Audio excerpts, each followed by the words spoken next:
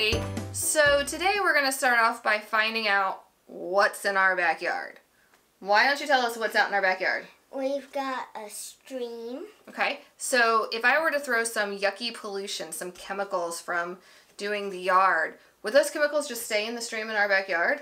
No, they go through the stream, to a river, to a bay, and to the ocean. Very good. So that's basically just a quick overview of a watershed. Awesome job. So let's talk a little bit about what a watershed is. It's the area of land that water will flow across or through on its way to a larger body of water, like a stream, a lake, or a pond like we see in this picture. Watersheds are separated by divides, and divides are areas of higher elevations. The way watersheds are separated by divides is because of how the rain falls from the higher elevations. As the rain falls onto the land, it will roll down one way or another into a particular watershed based on the divide that it comes off of. Virginia has 9 small watersheds that feed into the 3 major watersheds of Virginia, and they're named based on the major rivers that support them. We can see that the James River watershed is the largest one in Virginia, and all of these watersheds will flow into one of the 3 main watersheds, the Chesapeake Bay watershed, the North Carolina Sound watershed, or the Gulf of New Mexico watershed. Most of Virginia drains into the Chesapeake Bay watershed, including parts of Virginia Beach. Virginia Beach doesn't all go into the Chesapeake Bay watershed. It's actually divided into the Chesapeake Bay watershed and the North Carolina Sound in the southern parts of Virginia Beach.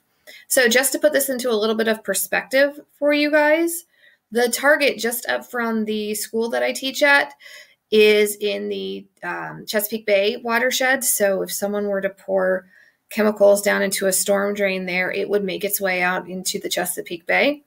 And our school is in the North Carolina Sound watershed. So if someone were to pollute the pond that's across from our school, all of that pollution would end up making its way out into the North Carolina Sound.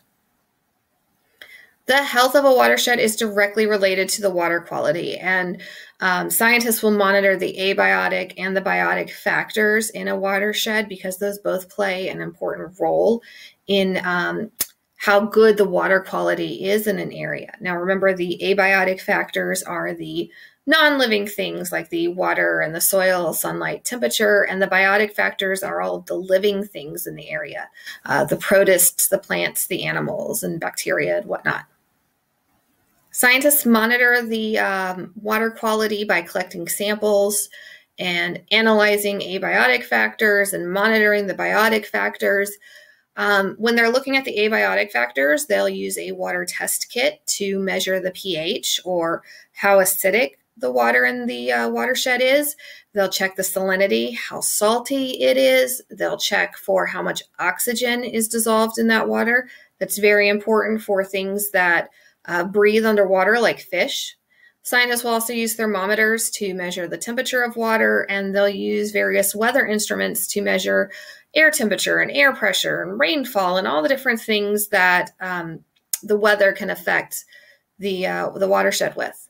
Some of the biotic factors that they look at is they'll take a sample of water and use a microscope to look at the microorganisms, the little tiny things like the protists that are found in that watershed. They'll also monitor the larger organisms like the ducks and the fish, and oftentimes they'll tag them and release them. You may have seen animals in the wild with tags, and those are so that scientists can count them and they can monitor their migration patterns and just see how many stay in the area versus how many leave. Now that you have those watershed basics, hopefully you have the information you need to help you. Keep going, keep growing. Bye!